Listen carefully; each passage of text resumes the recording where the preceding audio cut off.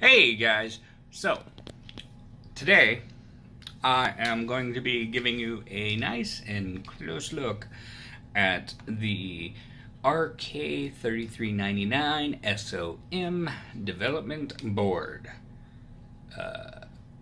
Yeah, let's check it out. Okay, so we're going to start right here at the barrel jack, right next to it.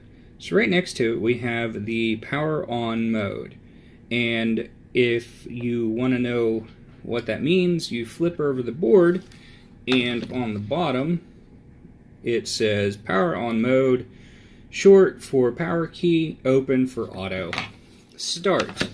So what that means is if you leave it open when you plug in a power barrel jack, when you plug in your power and you flip this on switch, it will automatically boot the system. Now, if you short this and turn this on, it will not boot. You then have to press the physical power button, or you can hook up a alternative power button to this. So say you put it inside of a case, then you can run an alternative button to this lead and power it on remotely, kind of, with a button at the front of a case. So next to that we have a 4-pin 12-volt in power connector. Would be from a standard PC power supply. Then we have the power key. That's all this 2-pin prong ear is this button. But yeah, anyways, next to that we have the UART right there. And then we have a bunch of different connectors, and like this one's 5 volt, this one's 5 volt, 5 volt, and you can read it here on the side what they do. It's a bunch of different motor connectors and stuff like that. Okay, jumping over from there, this is a PCIe by 1 slot. They have it designated for a 4G LTE modem, and there is a SIM card slot on the bottom of the board that I can show you after a bit. Right here we have our accelerometer. As you can see, X, Y, and Z is the triple axis that it can do. Above that is our Wi-Fi antenna mount and our LTE antenna mount. There we go. Then we have the name. And then we have more of those motor connectors right here. They are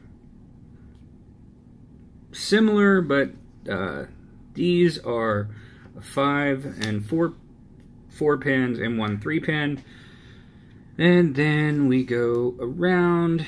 Right here is our M2 NVMe SSD connector and retention screw. As it says, this is M-keyed. Then we have the user buttons, key 1, 2, and 3. Then we have a camera connector, an MIPI connector. Then down here we have another one and another one. There's tons of them. Next to the one of them, this one, we have the recovery key. So when powering on the board and holding the recovery key down, you will boot into the Android recovery.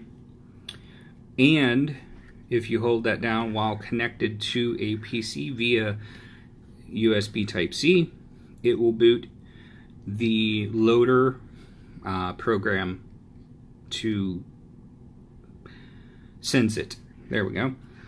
Reset button, just a momentary reset button. That's all that is. Then we have right here, similar to the power header over there, these are headers to extend to buttons for a case. We have power, PWK. I don't know what PWK is. I thought it was power, but then I read it. Yeah, power is over there. Not sure what PWK is. Recovery, reset, and key 1, which is the user button right there. So I thought that was interesting that they had that. We have an RTC battery, a 20-pin GPIO, and a mic connector. And now we will go up to the SOM itself. So the SOM is underneath this heatsink. We have access to the USB Type-C for the loader program, and access to the 3 buttons here, which are power, reset, and recovery. Let's see if you can see that. Yep, there you go. And then this side is the 5-volt power in, and you can't plug into it while it's on the development board, which is really nice because it's blocked by that. And here is our fan connector. One thing I want to note about the fan connector is that you can't pull it out. It is a keyed connector, so if you try to brute force it, you will pull the housing off of the main board. Don't ask me how I know that. Anyways, let me flip you over here. So we have the E display port and all of the pinouts for it, which is really nice. Here is our pinout for the GPIO, and this is the micro SIM card slot. That's it on the bottom of the motherboard, as you can see. Let me go ahead and get the heatsink unscrewed so we can take a closer look at the SOM. Okay, so as you can see, we have all 4 screws removed, and this is the heatsink. It's a black anodized aluminum heatsink, and there you can see the greasy, oily spot from the thermal pad, and there is our fan. It is a 12-volt fan that is PWM for the temperature. It's controlled by the configuration file. Okay, so here we have our SOM system on module, and right here we have 1 GB of RAM total. On the other side there is another gigabyte. Here we have a rock chip. Pretty sure that's the gigabit controller. Then we have our Wi-Fi and Bluetooth, or just Wi-Fi. Not really 100%. Yeah, Wi-Fi and Bluetooth. I never use Wi-Fi on these. I typically use the Ethernet port. But anyways, and then of course under this thermal pad we have our RK3399. And actually let's just go ahead and remove that, and I'll set it over there on the heatsink. So to remove this, it's like a standard RAM module for a laptop. You move the 2 little modules and it lifts up. As you can see, there is 2 retaining screw housings, so you can physically affix this to the main board if you would like. Right, so let's flip this over. There is our other two memory modules and our power chip. No, power's over here. Either way, there's another rock chip.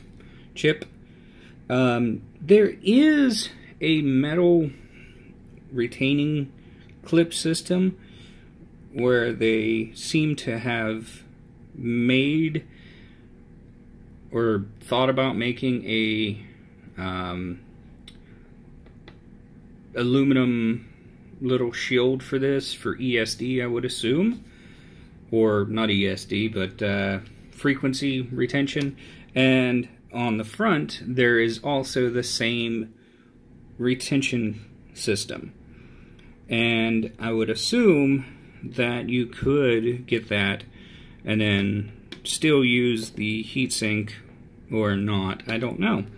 But you can see that the Wi-Fi antennas are outside of the gold inlay, outline, sorry. Here is our two Type-C ports, and that's really about it. This is a very, very capable little tiny board.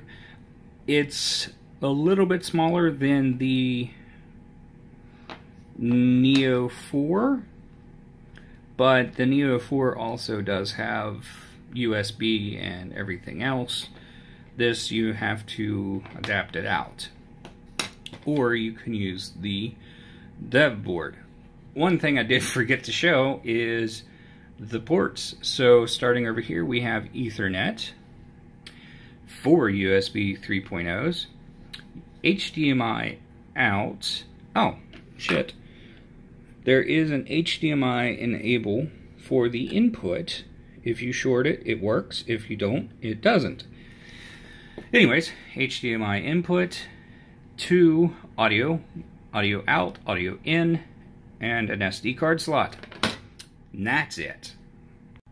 Okay, so I do want to say thank you so much for watching this overview of the SOM-RK3399 development kit. The kit does come with everything that you see here, plus a USB UART power supply and a Type-C cable. Anyways, thanks for watching, and stay tuned for the channel for more info on this board and the other boards alike. Thanks for watching. Bye! What?